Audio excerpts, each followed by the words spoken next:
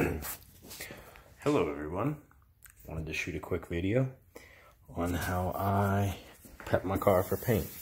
The best way I found is to use your hand and feel with your fingernails, and you get these little spots with like a sand mark. I got a 180 grit with a little foam block. This is what I like to go over. Like, look, there's a little one. I can feel it with my nail. I just take my 180. I do a little whoop whoop circle.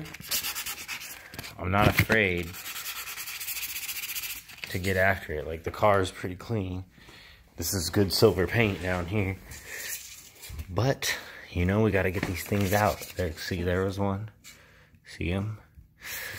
Like, this is a pretty good paint job, but it's a garage paint job they did. I don't know who did these ones. This was a pro shop years and years ago. And then the bumpers I did, this one, I got one I wrecked. It kind of pressure cracked some. But other than that, this held up really good. So we're going to sand the pressure cracks out. But anyway, let's find another spot really fast before we go away. So, see my fingernail? I'm just going to, see how this, when you sand the clear, little kind of the baby powder, that's what you want to think of it, baby's butt. You want this baby's ass smooth. And when you find these little, like sand, there's one.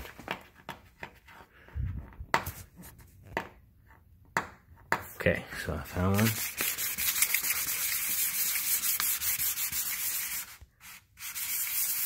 Right there.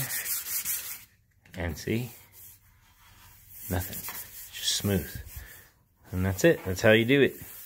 And then it's going to look crazy. You know, and get all scratched up, because it is. But we're going to hit it with these red pads. Everyone for, you know, about 15 minutes all over.